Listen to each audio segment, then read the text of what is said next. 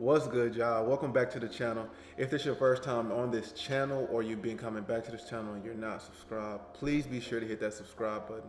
Man, it really helped the channel out a lot. We are on our way to 10K. We just hit 5K yesterday, so we're on our way to 10,000 subscribers. Shout out to y'all. I appreciate all the support. But yeah, man, make sure y'all hit that subscribe button and also turn on those post notifications so you can be notified every time I drop a new banger. Now, as y'all can tell by the description, we're gonna be going over a load that I did. These are gonna be two partial loads that I picked up, and I was able to go there and back within about nine and a half hours, and I made just shy of about $1,500. So let's go ahead and jump into it. So I picked this load up in Fort Worth the day before, and I ended up driving. I got up about 4 o'clock in the morning, and I drove to this little city called Schertz, Texas. It's just north of San Antonio. And I ended up driving. San Antonio is about maybe like three and a half hours away. That's about 260 miles, so about three and a half hours away. And so I just woke up early because I was like, I want to be there first thing in the morning to drop this load off, get this thing signed, sealed, delivered. I noticed when I drop off in the mornings, there's like way less traffic, so I don't have to wait to be unloaded. I didn't get them actually loading everything up, but all this was some commercial grade kitchen equipment. It weighed about 6,000 pounds, took up a good portion of my truck. I want to say it took up the whole 26 feet, if I'm not mistaken. I believe it took up the whole 26 feet. And they had the rate posted for $600. I ended up negotiating with them because the weather is terrible. And I mean, look at this car crash. Like, the weather was terrible the whole way there and the whole way back. But we'll get into that a little bit later. But I ended up letting them know, like, hey, yo, the weather's bad here. I'm not sure where you at, but if you look up, like, it's terrible, you know, and that's why a lot of people ain't taking these loads and doing this and doing that, because I believe they had it there all day, and I just kind of noticed it, and I was like, hey, is it too late to pick this up? And they was like, well, if you can get there by 5:30, they'll go ahead and load you up. So, but I ended up negotiating with them, so instead of $600, I ended up getting $750 out of this deal, $750. So when I dropped it off, everything went smooth. I was literally the first one there, and I was able to drop off at 8 a.m. I think I got there at like 7:30, but I was literally able to drop off at 8 a.m. Nobody else was there, and they was like literally just pulling up the gates at the docks, and I was like, perfect. So that worked out perfectly. The second load, I ended up finding that while I was waiting for this load to be unloaded. I found the second load. It was actually about 20 miles away, which is a blessing, and it was going back to Dallas, actually Grand Prairie, Texas, which is about 20 minutes away from where I actually live. So I was like, that's player. That's gonna take me straight to the house. I want to explain the process of picking up food here. Now, this was a Fiesta warehouse, and I was gonna be hauling drinks. It was like a little, like basically cans of soda, like boxes of soda, cans of soda. So when I got there, it was like a crazy long line. They wasn't letting people inside of their warehouse because, you know, it's food, and of course with COVID and all the other type of stuff. So basically they just had a number on the door. I called that number, and they said, okay, hey, when a spot opens up, we'll call you back. So just wait on the street, or, you know, wait somewhere close nearby, and I'll call you back with the dock number. Cool. I think I waited maybe like 15 minutes, maybe 15, 20 minutes. Then they ended up calling me back. And so I drove to the door, the dock that they wanted me to pull up to, bagged in, let them know what I was here to pick up. Again, this was only 4 pallets. Each pallet weighed 2,000 pounds. And so that was 8,000 pounds total. And yeah, the dude was taking so long to actually load me. I just went and found a pallet jack, and I just loaded it all myself, because I guess there was some kind of issue or discrepancy with the semi next to me that he was loading up, and I guess the semi, they must have got their paperwork confused or something. They was working that out, and I was like, bro, I really ain't got time for this type of shit. So I went and asked one of the forklift drivers for a pallet jack, found the pallet jack, and I loaded everything myself. That shit was heavy. I tell you that much. It was really heavy, but for Tom's sake, I was like, I needed to go ahead and get this done and get this out the way.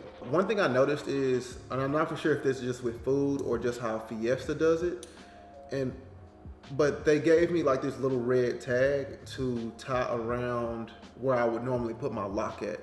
And I guess just to know if it's been tampered with or if anybody's been in the trailer.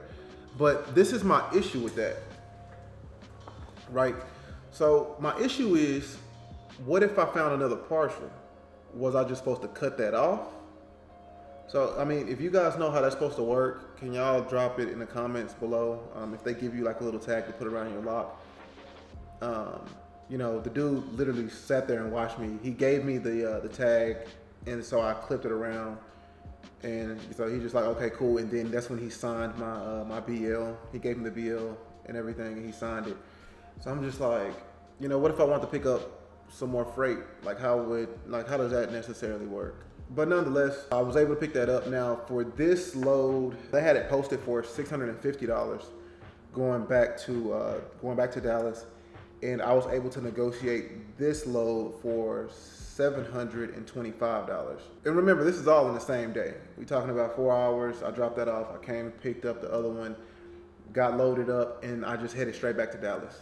I made it literally just in time. I want to say I made it just at, like, when their docking hours were closing. I want to say I made it just at, like, it was like their dock hours were like at 3. It was like 8 to 3. So I made it there. Like right around like maybe 2 something. It was like just after lunch. Took maybe 20 to 30 minutes for them to find me a spot at the dock. And then it took them another maybe like 5 minutes just to unload me. Dude was actually on an electronic pallet jack. So it makes everything way quicker.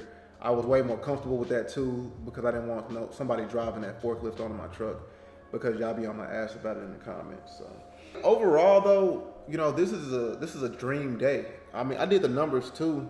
So this came out to like $2.83 a mile. You really can't beat that. To break this down for people that want to get into trucking, but right now you're like on an hourly type of mindset, this broke down to about, from the time of me leaving to the time I dropped off my final load and I was headed home, I probably did about 9.5 hours of like work, and that's like on the road time. I don't count my, you know, my lunch and stuff like that. This literally breaks down to about $155 an hour. $155.26 an hour, to be exact. I feel like I'm getting paid doctor money, to be real with you. Now, of course, we got to pay the fuel. I mean, and of course, the operations costs, you know, just to operate the business and take out for insurance, the truck note, and all that other good stuff. But I mean, overall, it's an ideal, like, you find loads like that is A1, especially you can negotiate the hell out of partials. You can negotiate partials for sure. Last thing I want to talk about is my challenges. The biggest challenge on this whole trip was the weather. Like, bro, it was raining like crazy off and on, and I'm gonna put the clips in now, but like the rain just didn't, like, and it would stop like just in enough time for me to get loaded and unloaded, but then like just traveling from Austin or from San Antonio back to Dallas, like the rain was crazy. And I mean, anybody in the DFW, y'all know, like these last 2-3 weeks, like we've been getting rain nonstop. That's what made me go to Atlanta, because I was just like, I don't want to drive in this. So typically, guys, when you're dealing with that type of inclement weather, and I mean, I've seen 2 big accidents involving semis. And so, you know, what are y'all's suggestions, or like, what are y'all comfortable with, you know, when it comes to driving, you know, in these inclement weather? Do y'all like pull over? Do y'all, you know, just kind of tough it out? Because I mean, outside of my first week doing the box trucks and stuff like that, you know, if y'all haven't seen that video, check it out right here. But, you know, that first, I felt like I was driving through a damn tornado. But you know, you see Transformers blow, all that type of stuff. But as if it's like, as long as it ain't that bad, do y'all just be like, all right, cool, we'll just kind of slow roll it. But I just want to make sure I'm safe. I really don't like driving in rain like that, just because it's just some extra shit just can happen, and not only to me as a driver, but you got other people around you got to worry about too. So I mean, just some food for thought, man, and just to like let you guys know, the people that are thinking about getting into box trucks, this is a part of the game. Like, you're gonna have to deal with weather, and this is summertime or spring going into the summer. That's not including the winter, you know. So winter time should be very interesting, a very interesting time. But that's my final thought, man. So we really killed this load. I'm able to go do that and come back home, chill, you know, spend the night at home, not over the road. So yeah, man, just let me know, guys. I got a phone call coming in. But yeah, just let me know if y'all got any questions or anything like that. Also too, what I'm gonna be doing is from here on out, if y'all go to my description, I'm going to start leaving, I don't know what I'm gonna call it, but I'm gonna start leaving all the information as far as like my finance company, the company that helps set my that does my doc compliance, and pretty much anything else. I'm gonna start permanently leaving that stuff in the description. So go down to the description, you know, open it up, and then it should be there. And I'll make sure that it's clearly marked and listed. And that's the description is the one that has the thing that has like my social media and all that stuff. So yeah, be sure to do that. If y'all haven't already, follow me on Instagram. It's lit. And yeah, man, y'all be safe out there. I hope everybody learned something. If not, I hope you found some value in this video. And I'll be talking to you guys soon. Peace.